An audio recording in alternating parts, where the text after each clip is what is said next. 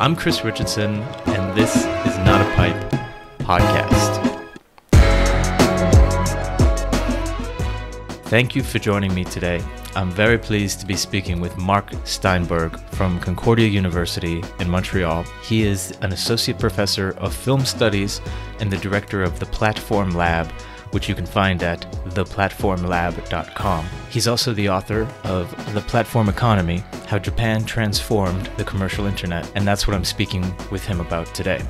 It occurred to me while reading this book that I have been using platforms my entire life, as have you, I'm sure, the listeners, and we really don't think as much as we should about the power dynamic that's involved in that, about the opportunities as well as the setbacks that any and every platform will have. It's usually the content, and anyone who studies media knows that we shouldn't merely look at the content, and yet when it comes to platforms, whether that means Facebook, Instagram, or something broader such as credit card payments, cell phone plans, or personal computers, we tend to forget that lesson, or at least it's easy to do so. But that's why I'm happy to have Marc here to answer questions about his book and provide some insights into those issues. And I'll just say to everybody, like always, Marc has graciously contributed 5 book recommendations on the site, tinapp.org, that I encourage you to check out, maybe buy if you're interested in reading them, or look further into the authors that he's been reading. I always love to see what the authors I like are reading themselves, and so check out tinapp.org. If you're in the holiday giving mood, you can also buy me a coffee, which is a new app, or platform, I should say, that allows you to help support things like this podcast, and so those are very appreciated if you are so inclined. So Marc, thank you again for being on the show and for speaking to me. I suppose we should get this out of the way immediately. The platform economy. What exactly does that mean? And how did you get started in this endeavor that ended up the book?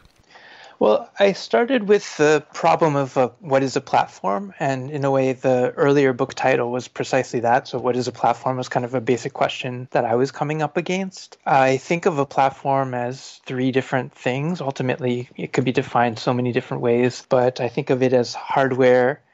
Second definition is something like social media, and a third definition is something like market or intermediary. And the economy part of it is really pointing to the importance of platforms for the current economic paradigm. And a lot of people have called it platform capitalism. So there's a great book by Nick Sneerczek called Platform Capitalism. I like the term economy because it refers to, like the older term, refers to the management of the household. And in a way, the topic of this book is how platforms relate to management and how management practices kind of bring our new, platform capitalism or platform economy into being. So I really see these management practices as happening in various places. But for me, one of the most kind of important sites to look at this is Japan, and particularly developments in Japanese managerial theory or management theory in the 1990s, and then subsequently the mobile internet that really takes off as of 1999 in Japan and sort of happens elsewhere later, like particularly North America, Canada, post iPhone and Android, but really gets started in Japan at an earlier moment. So platform economy for me means, I guess, a lot of things related to platforms, or the way the current economy is increasingly axed around platform development, but also the crucial role that management plays in the transformation of our sort of economy, as well as lived relationship to the media around us. I think for Western readers, for English-speaking readers, the default is to think about Silicon Valley. And you mentioned, you have reference to Silicon Valley, but you're also, as you said, concerned with the Japanese experience, and in some cases predating a lot of the things that we think of with California. Mm-hmm. Can you say a little bit about the differences or similarities between the 2 countries, America and Japan, but also the 2 sort of paradigms that they represent? Yeah, so I started this project and, started looking at where the term platform was being described, where it was being discussed, and Silicon Valley, and particularly YouTube, Facebook, Google, were sort of the main sites, Twitter as well, that the term platform was being used. And it was the sort of analyses of the term that I could find in academia and outside of it were mostly around these firms and Silicon Valley in particular. So, part of me, again, like I come from a Japan studies background, so I was really interested in, well, did Japan have platforms? And if so, what did these platforms look like? And how did they differ from the Silicon Valley platforms? And part of that process was really discovering, as you're asking about, the differences between them, but also the sort of continuities. And so for differences, I would say the most striking difference that I could find is in Japan, platforms really develop around the mobile internet. And the mobile internet is really based around a system of payment where the telecom company, your Bell or your AT&T, is the mediator between you and the internet. And if you want to read the news or if you want a weather report, these things are paid for and on a subscription basis. So unlike the web that we experience via our desktop computers or laptops or whatever, the mobile web was really constructed in Japan around a system of subscriptions and payments, and the collector of those was the telecom provider. And so the first relationship or distinction between, I think, Silicon Valley and Japan tends to be around this a paid web versus a free web. I think we see the encroachment of the Japanese model into, our smartphones today, like what we subscribe to services that previously we would have accepted things as free, or pay for ringtones and pay for music downloads, post, Apple in particular. But I really see that as them trying to import a model of payment for services that Japan was really kind of pioneering, or that was the sort of mainstream of the sort of Japanese web as it's experienced through mobile.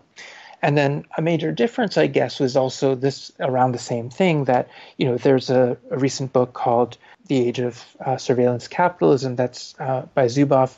Mm-hmm. And, the idea of surveillance and of kind of data collection is much more prominent in the Silicon Valley firms, whereas in Japan there was a kind of much more conservative or, a data protectionist model in place where, the telecom would analyze what the consumers have purchased, but it didn't necessarily share this data with any of its other companies and didn't really kind of marketize the data or depend on it for its own profitability.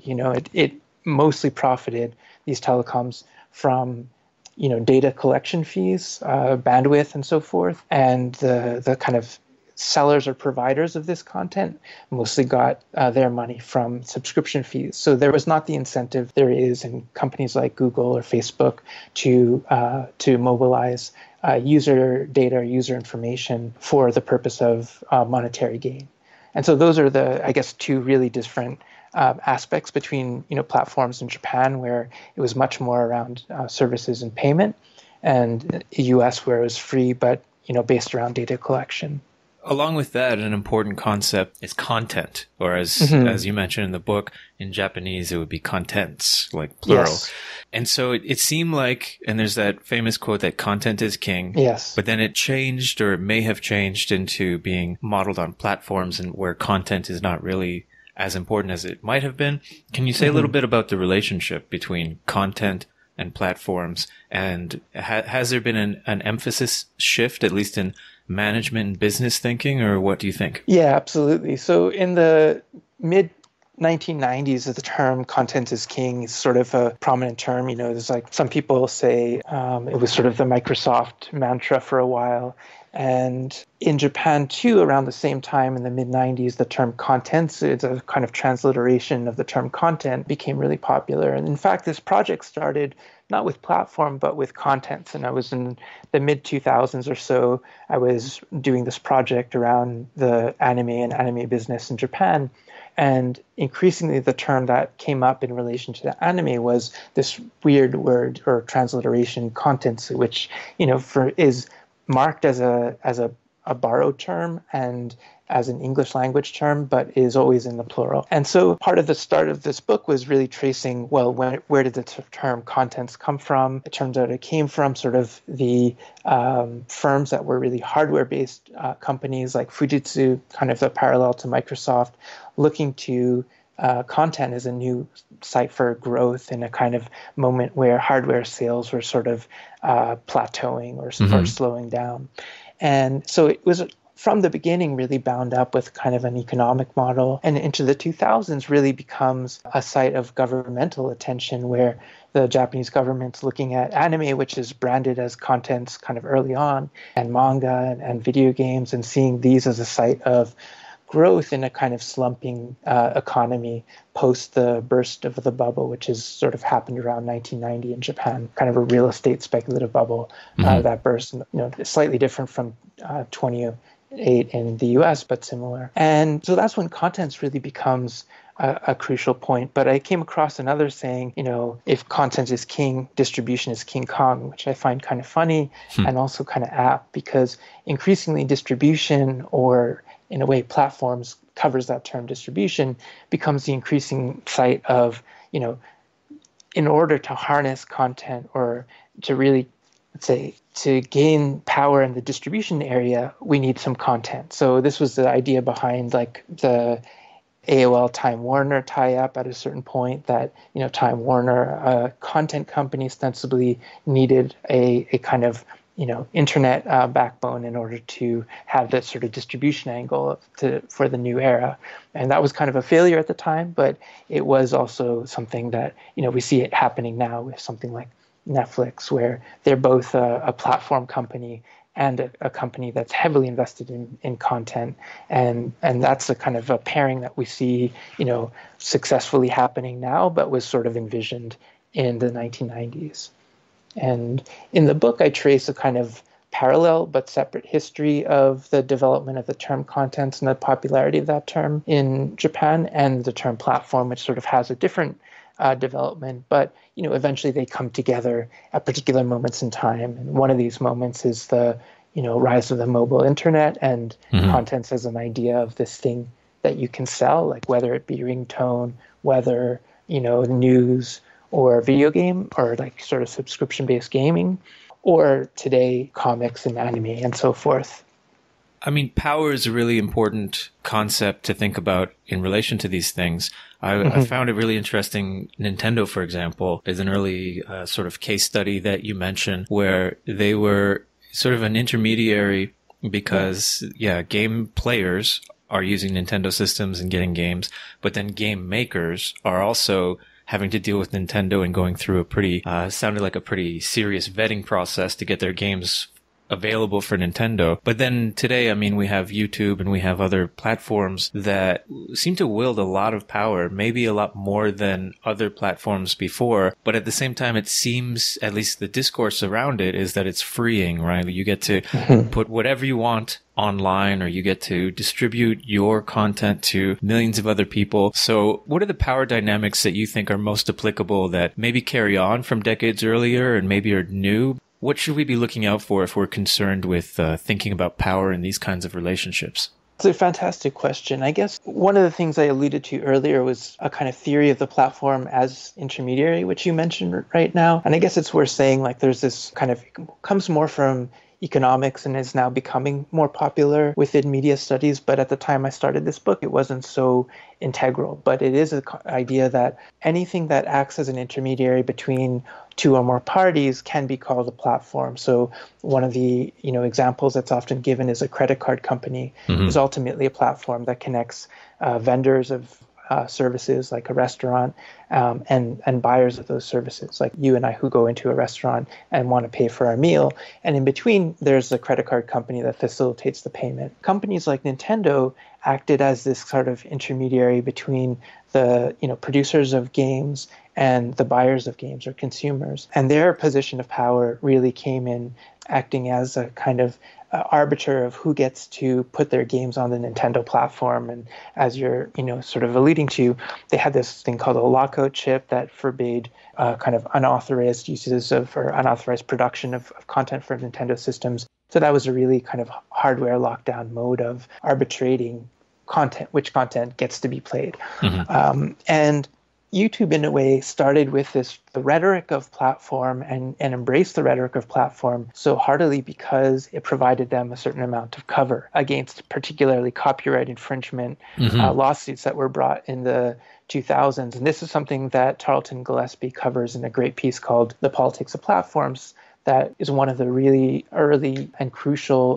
critical pieces on platforms and kind of within the realm of platform studies, where he tracks the way platform essentially implies an open, free, unmediated kind of site where you could put up whatever content you like and have that sort of freedom that you're talking about. And I think at the time it was serving YouTube's purpose to call themselves platform because it protected them from the lawsuits. Viacom, I think, had a massive lawsuit that YouTube was facilitating piracy. YouTube countered that it was just a platform, and to some degree that argument that they're just a platform was embraced by the public, but I think is increasingly also coming under attack by the public, or it's coming under attack by academics, obviously, but also by a wider public that doesn't sort of want to give them the social license to just have kind of Nazi videos, circulating online and so forth. And so there is going to be an increased attention to how they moderate the content. And so ultimately there's, from being a kind of wild west of content, and YouTube is circulating back to what might be more like the Nintendo model of it'll never be as strict as Nintendo, but to actually have some responsibility for what they put out on their platform, whereas before they didn't have to really take responsibility for it. And in fact, Charlton Gillespie's newest book is about content moderation on YouTube. So these kinds of practices, I think, are increasingly going to be subject to a lot of scholarly attention, but also public attention. Yeah, I mean, also Facebook fits into that very nicely with the 2016 election as a platform in that sense, as a sort of mediator between people who wanted to advertise to consumers and consumers who wanted to use the Facebook app for whatever it is they're doing, and they happen to get ads too. Facebook was very laissez-faire, it sounded like, but then later with the backlash about especially sort of propaganda appearing during that time, they've now changed. And so do you think that that's where everything is going? Do you think that that we're going to see much more, I guess, hands-on mediation in a sense from these corporate entities? And if so, does that involve a power shift? I think so. And, it's in this case, power cuts both ways. I'm happy to see them intervening more heavily into what gets put online and what doesn't. And, I think this is something that they were able to shirk responsibility for by calling themselves platforms and are now increasingly taking responsibility for. And I think generally this is a good thing. And if you're a fervent believer in free speech, this will bother you. But, I think that to some degree we have to regulate what speech is allowed and what is not. And, same thing in Japan as well. There's a sort of degree of social license that was taken with platforms at first, but they have tended to kind of move back towards some sort of middle ground between moderating what is said and the sort of earlier, kind of embrace of internet freedoms and sort of libertarian ideology that, has been called the California ideology and so forth, that believes in internet should be a space of, ultimate freedom and expression and so forth. But that, to go back to what you said, that the power in a way will cut both ways, that the regulatory bodies will look at Facebook and YouTube with more concern after the 2016 election. And, there's talk about breaking Facebook up, and platforms are also then subject to sort of governmental intervention in a way that they weren't, at least the threat wasn't even there until this point. So the platforms may have more power over its users, but that also, in doing so, I think there's like a degree of hopefully civility in public discourse will also return. Yeah, I mean, there's lots to cover in that. I want to ask you a question about how you situate yourself in sort of academic disciplines, because it's interesting to me. You're in film studies at Concordia University. You're doing international studies of Japan and America and North America. And you're also deeply involved, at least based on this book, in sort of management theory and economics and other disciplines, many of which don't often talk to one another. So I'm wondering if you could say a little bit about how you situate yourself as an academic, but also your research, because it seems like you really are in conversation with a lot of different groups that often are siloed. Yeah, no, and I kind of agree. So, I started this research, in part, it comes out of my earlier book, which is called Anime's Media Mix. And that was a book that really said, well, anime has been approached, and it had been approached at that time, as an art form or as a form of animation, but hadn't really been discussed in relation to kind of the merchandising strategies were really essential to that. And, anyone who looks at Pokemon or something can tell that there's a massive amount of sort of marketing strategies, merchandising, and so forth that go along with that. So, and I had the chance to publish that book in Japanese, and in doing so, I was also going around to this particular company, Kadokawa, that I had done a lot of work on for that first book, and interviewed the CEO of the company and the now chairman of the company, and asked him sort of about his what are called media mix strategies at the time. And he kept talking about platforms. And so in a way, I was brought into the path of studying platforms in part through encounters like that sort of put me onto the importance of platform, not just as a keyword in media studies where, I do my work, but also increasingly as a corporate byword or a kind of management strategy that's thought about at the sort of upper levels of particular companies I was interested in. So I came to it via kind of an industry studies approach to animation that brought me to a kind of wider study of the Japanese corporate environment. And that in turn kind of keyed me to particular managerial uses of the term platform, whereas before I think I had thought of platform really in the context of media studies, where we talk about, let's say, hardware platforms, or we use the term gaming platforms fairly frequently, social media platforms. But platform in the sense of a kind of intermediary or a transactional space, that was kind of new and something that I got keyed into via talking to some of the corporate managers at these Japanese companies that I was interested in. It also happened that I was kind of friends of a friend of an economist who keyed me into debates in economics around the term platform, where that kind of managerial sense of credit card as a platform comes from. So, it's in part even tracing this strange word platform that was, a means or a kind of a way, a vehicle for bringing me to the multiple places and ways it had been used, and having a certain amount of, I guess, freedom in what I work on myself allowed me to sort of follow those leads and take me to, from video game studies to economics to management studies. It's, fields that I hadn't really engaged in previous research, but were sites of this kind of platform theorization. So it's a kind of roundabout way of saying, so I come from a kind of film media studies perspective, but my investment in how these film and media are addressed from a kind of managerial perspective led me to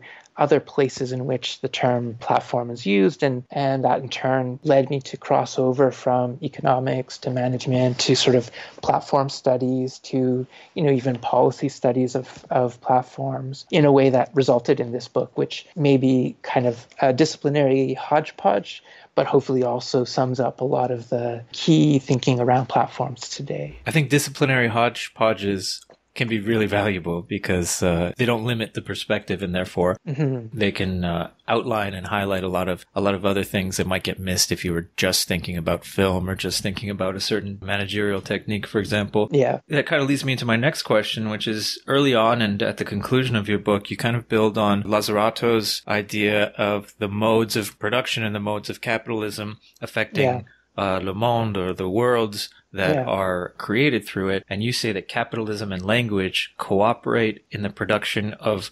worlds/words because they do both, right? And I'm wondering if you could say a little bit more about that, because I think as you started to say already, the creation and the use of platform as a word and as a concept that could be applied to various things resulted in very distinct practices that would arguably look quite different if they were conceived as not platforms but as some other mode. And so how do words, or how does language and discourse, and how does the material practices that you're studying, how do they fit together, or how do they maybe not fit together so well? Yeah, it's a tough question. In a way, I've often struggled with what's the relationship between words and worlds, or the kind of words that we use and the impact that they have on the world around us. And so I sort of wanted to foreground that in this book, where the first half is really about the word and their sites where we find this term, especially platform, but also the word content, and the sites where we see the unfolding of these terms and the kind of conceptual paradigms around them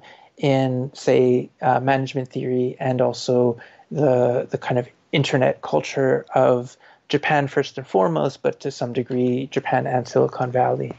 And I think to some degree, they are words, like in the case of YouTube that I talked about earlier, they are, convenient ways of getting around problems or away from problems. They're sometimes just fancy packaging for old ideas or old practices, and before we talked about platforms, we were using the term media more often. So what was media has now become platform and seems to be rebranded, and that itself, like in a way, lends value to certain corporate practices. And so one of my anchor points for the book, and I talk about it in the intro, I talk about it at later points, was a particular merger between two companies, one of which was a publishing company called Kadokawa, and they were a kind of publishing company and media conglomerate.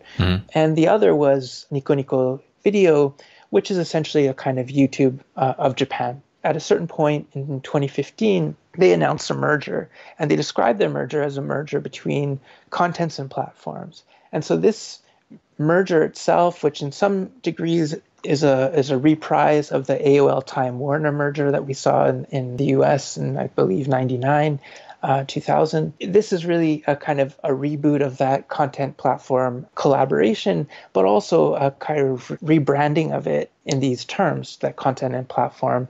And I think these terms became a way of explaining what they're doing, but also a way of projecting greater value or, increasing the stock price of this firm as it merged and sort of becoming, placing themselves at the cutting edge at a moment when the book industry is in sort of decline, the printing industry is in some decline, not as, as is sort of happening all around the world. And platform seems like a kind of a savior term at that moment. And so I think, that's one example of the term being mobilized as a keyword, but also as a kind of economic paradigm where they gain stock value by adding this keyword to their sort of description of their company. And so it's also a moment when, kind of business practice intersects with keyword popularity. And, there are other examples of this, but this is one of the sort of paradigmatic examples where the worlds and words come together and impact each other. Yeah, and I mean, along with the study or the increased understanding and usage of platform, at least in scholarship, comes concepts of platform capitalism, as I believe you mentioned earlier, Yes. Also platform imperialism, and you, of course, chose platform economy, as you said. I know you specifically say that you have kind of in this book, at least, avoided making predictions of the future about where things are going, because it's probably a wise move, because things are changing so rapidly and things can get dated very quickly when they start talking about the future. And so I'm not asking you to predict the future, but I would like to know what you think people, scholars and consumers should pay attention to when we're thinking about platforms. Like, I would assume that platforms, as you say, and content won't disappear. Like, these words will continue to circulate, but I feel like they're almost guaranteed to change or to perhaps venture in directions that they didn't originally. So what do you think scholars, consumers, or management or what have you, what should they be paying attention to as things go forward? To return to a term you brought up, platform imperialism, it's one of the terms that I grapple with in the book. In a way, the simple answer to your great question is the continuing power of platforms in our lives as platforms as mediators for culture.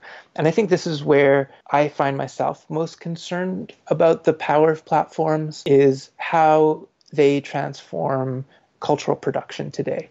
And the term platform imperialism is a sort of useful term to grasp part of the problem, which is, the increasing power of Silicon Valley firms around the world in mediating cultural production. And another of the sort of issues that I grappled with towards the beginning of the project, never really went away, is, what does it mean that Netflix is one of the, not main means, but at least one of the increasingly important means that Japanese, say, consumers gain access to content? So what does it mean that Japanese, let's say, television is mediated through and accessible through an American company like Netflix or American transnational? So the term platform imperialism kind of points at the earlier moment when we talked about cultural imperialism and the way, let's say, Hollywood film and American fast food culture were transforming the world around us. And the world around us, I mean, sort of, the global consumption patterns, global cultures through their sort of powers of distribution or their popularity. And I think this is something that was critiqued for being too unilateral. It wasn't simply that people in Brazil were forced to watch American films. People in Brazil wanted to watch American films and watch them in a different way than, say, the sort of cultural imperialism hypothesis posits. But still, this term platform imperialism does point to the kind of political economic problem of predominantly US-based platforms having an unreasonably large role in global cultural production and consumption today. And so I think this is where I would say into the future, this problem is not going to go away. They may call themselves something else for sure. Like the term platform is a kind of a keyword and is a word right now, but it may dissolve into something else. But the power of what we now call platforms in mediating cultural production will continue. And I think this is what we have to increasingly pay attention to. And, there's been increasingly interesting work done around the concept of what's been called the platformization of cultural production, a kind of a mouthful in and of itself, but how platforms transform the way culture is produced. And to that we can say which culture is produced and how and where. And these are issues that I think in a more granular way, people as consumers, as scholars, as concerned publics, we should be conscious of and think about moving forward. At the same time, related to that discourse is the idea of globalization and sort of liquid borders that can be basically erased in some cases with international corporations and international technologies that don't really recognize certain borders. But at the same time, nationalism has sprouted up in a lot of different countries, and it seems that on some level borders are tighter than they ever have been, or at least in some places. How much do you think, in terms of platforms and in terms of global media, are nations or nation states an important element of the situation and that should be studied? And how much are they maybe disappearing in certain ways? I mean, it's interesting. You talk about how one of the earlier Japanese companies using cell phones that wanted to go global didn't really succeed, but later on, it seems that Apple and Google did, in many ways, succeed in going global, although they're not really in China, not the way that they would probably like to be. So how much do borders and nation states play a role in your consideration and continued consideration of platforms? It's a great question. So, China is a great example and an interesting example of how protectionism can foster their own sort of national platforms that then become competitive on a world stage. And I have to say that as part of the other background of this project was seeing the decline of BlackBerry in the, later 2000s or early 2010s. And I was never a huge BlackBerry user, but as a Canadian, it was sort of almost a nationalist pride in BlackBerry. So seeing that decline is also the decline of a particular kind of country variant or national variant on technologies and technological infrastructures. And I think the rise of nationalism has not necessarily been accompanied by a rise of, let's say, call it techno-nationalism, where countries becoming protectionistic of their internet spaces. That it seems like a natural corollary, but that, some of the American companies operate as freely as they used to, even amidst the sort of rise of a kind of nationalist sentiment around the world. That said, China's an interesting example, and countries in East Asia, which I'm most familiar with, like Korea and Japan and China, each have their own dominant, for example, chat apps that are the dominant also social media platform. So in Japan, it's Line, which we don't really use much here, but is a huge chat app in Japan.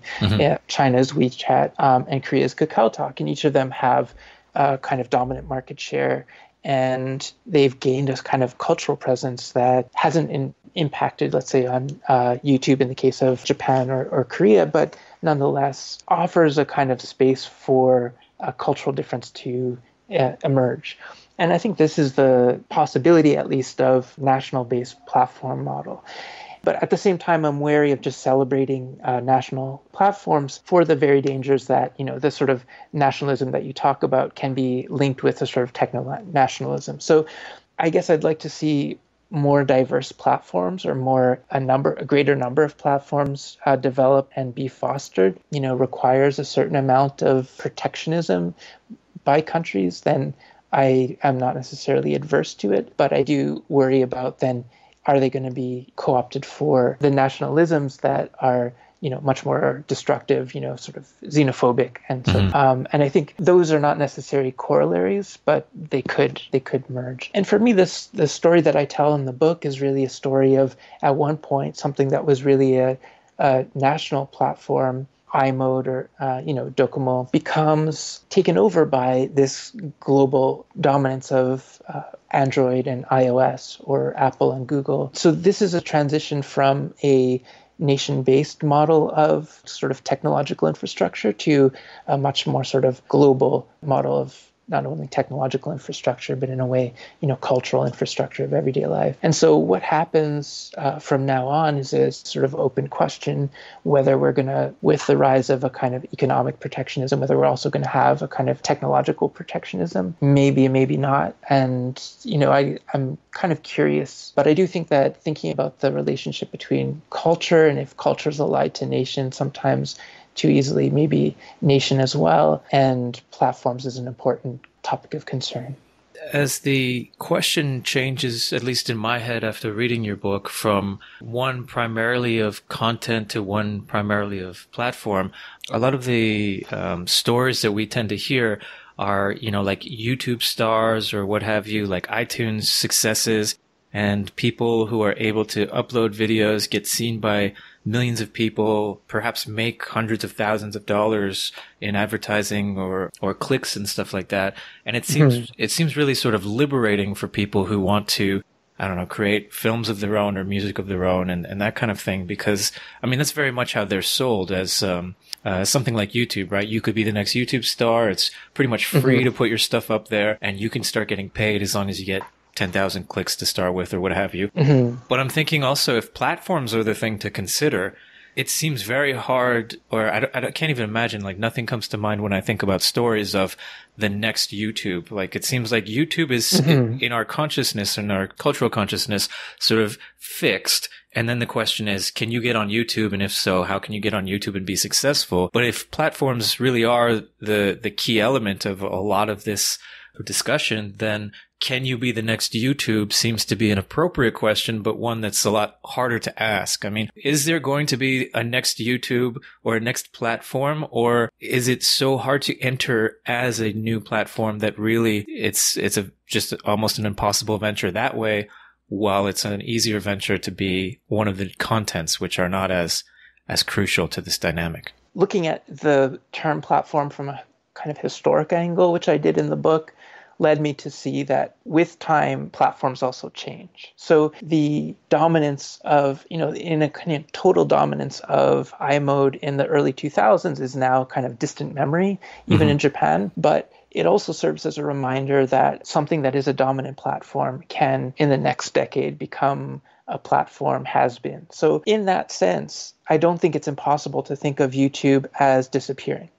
That said, it's also hard to imagine it disappearing or becoming that much less important. And I think as platforms gain power, and Facebook's another one of these, they gain a kind of market dominance and a kind of through what's called network effects. So the more people who use it, the more valuable it is, gain a sense of permanence and inevitability that makes it harder to even consider becoming the next platform, as you're saying, exactly. Like, who thinks that I'm going to make the next YouTube when YouTube is such an established and kind of powerful platform? The only other thing I could think, though, is that, for instance, Twitch, which now is owned by Amazon, of course, but Twitch is a different kind of platform that is also used. And of course, YouTube may compete with it, but for kind of live streaming gameplay, Twitch is the dominant platform. So it's not inconceivable that other platforms emerge and become dominant in different fields that are kind of yet to be isolated or yet to be seen. And let's say South Korea, there's a Africa TV, which is a platform that's really used for streaming live eating or live streaming eating, and or mukbang it's called. So there are places for different types of content to take up different types of platforms, and this is sort of still a kind of an open possibility. I think one that we have to take really seriously. And I think even dominant platforms like Facebook are to some degree always on the defensive. And that's nice to see because it means that they also view their own existence as not inevitable. And I think it's best for us to think about the power dominant platforms wield and be critical of that, but also have a kind of almost a utopian view that other platforms are possible. Yeah, I mean, along with that, Facebook is an interesting case for me because when I first started teaching in my tenure track position, I often did classes or I connected people from class on Facebook because everybody was on Facebook. Yeah. Today, very few of my students use Facebook. And they definitely don't use it the way that they did even 5 years ago. I mean, seeing that change makes me think that Facebook as a social web platform, I think is inevitably going to go away. I don't think Facebook is the place that people are going to connect like they might have earlier in the decade. At the same time, though, I think that the next thing, whatever that is, may easily be purchased by Facebook. Yes. And therefore, it's going to be, the corporation itself is maybe going to last. I don't think the website, facebook.com, personally, I don't think it's going to last. But Facebook, when it was originally created, arguably, I mean, there are obviously nuances, but it kind of came from nothing, created a huge multi-billion-dollar dynasty. And now, even though the actual thing that made it rich to begin with might disappear, it doesn't seem likely to disappear anytime soon because it's buying up other properties. It's thinking about AI and virtual gaming and all of this kind of stuff. So in that sense, is there going to be the same opportunity, you think, for creating new things like the next Facebook, or will the next Facebook be bought by the old Facebook? Is that a more likely scenario? Yeah, definitely. It does seem like that at this point. And this is the place where I think government regulation and intervention could be really powerful. And, now Facebook's earlier purchases of Instagram and WhatsApp are being scrutinized. And if they happen today, maybe they wouldn't have happened, or maybe they would, but in a couple of years, maybe they would not. And this is where I think the, government intervention in kind of creating the regulatory conditions that prevent that kind of incumbent from owning the future essentially can be powerful and important. And I agree with you that it seems at this particular moment that the next Facebook could be bought by Facebook and will be, but it's also a potential turning point where governments and especially the European Union are becoming more proactive against the kind of massive accumulation, those sort of robber barons type effect that we are witnessing in the sort of digital environment today. And the more Facebooks there are, the better for all of us because they provide, because platforms are not just transparent media, they're also ways of shaping content. And, this is the other takeaway of the book, that there's a profound interrelationship between types of content and types of platforms. And ultimately, platforms are sort of cultural producers and shapers of culture. So the more platforms we have, the more sort of cultural diversity we have, ultimately.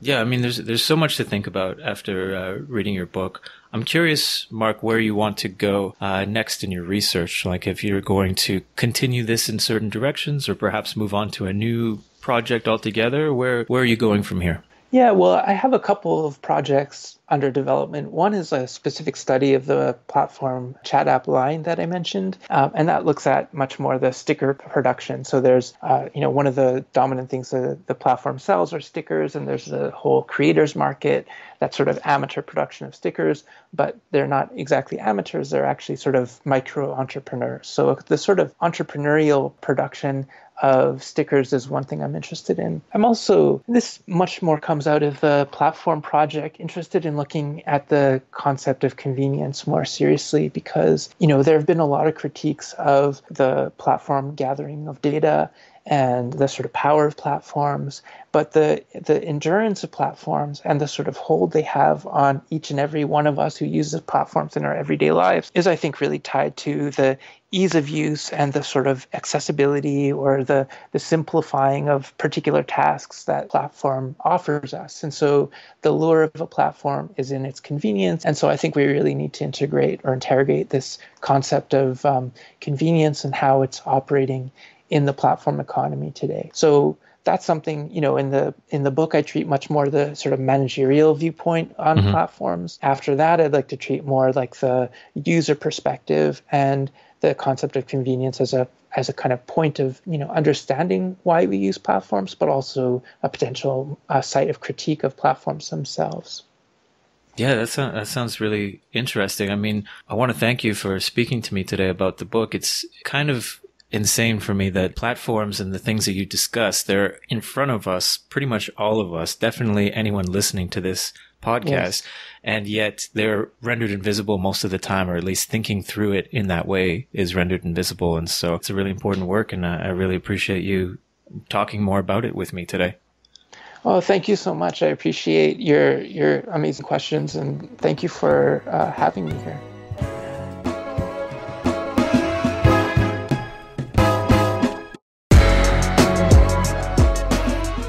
Thank you very much for listening to This Is Not a Pipe podcast. I couldn't be happier with the responses I've been receiving, whether that's for book recommendations for the podcast or for my own reading, or comments on how to potentially improve or circulate the podcast in better ways. And so please keep that feedback coming. Also, send some coffees on the Buy Me a Coffee platform if you're inclined to be generous in this holiday season. I really do appreciate all of the listeners and all of the feedback, as well as all of the positive reviews. Those are always helpful and help motivate me when I'm crazy busy, as I'm sure a lot of you are as well. And so, thank you. Until next time, I'm Chris Richardson. Cheers.